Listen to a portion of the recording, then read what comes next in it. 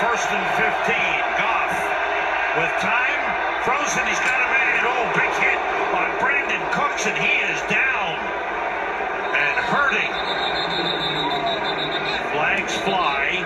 Tedric Thompson with the hit on Brandin Cooks.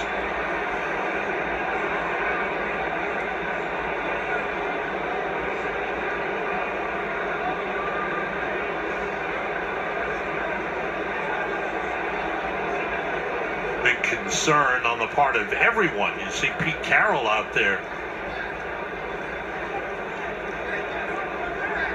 Movement on the part of Brandin Cooks. That's a good sign. Oh, there's a lot going on. You see him in the slot just running across there. I think the penalty is going to be a hold, but wow, that is some kind of hit. It's a head-to-head contact. It's a catch and fumble recovered by the defense. However, prior to the pass, we have a holding on the defense. It's a 5-yard penalty, automatic first down, the offense. So that the game.